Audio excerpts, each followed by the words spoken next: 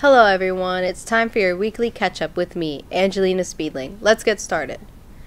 Around the world, scientists have become baffled by the rising number of two-headed sharks. Warning, some images may be disturbing to some viewers. Most believe that overfishing has caused sharks to begin inbreeding. The first, however, recorded case was in 2008 in Australia.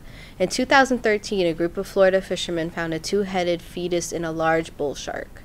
Recently, scientists in Spain have discovered a two-headed embryo of an Atlantic sawtail cat shark, a species found in the western Mediterranean.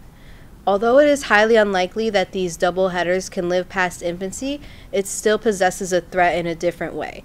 These abnormalities could be an effect of not only overfishing, but possibly poisons in the water, or because of overpolluted waters.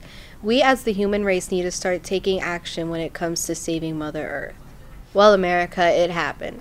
The election has shown our nation's true colors, and at next year's inauguration, Donald Trump will become president. Trump beat Hillary's 218 electoral votes with his 276, proving you really don't need political experience or the popular vote to become the leader of our nation. The Republican Party also won the U.S. House and Senate this election, paving way for a full Republican presidential term, which means Trump's presidential plans will most likely follow through. Locally, justice has brought the shooter of the Halloween party into the light.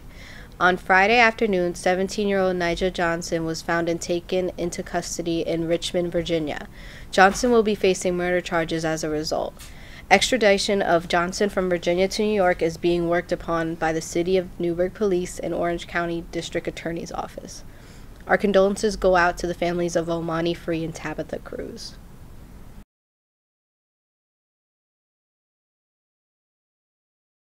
Have a nice day, Goldbacks.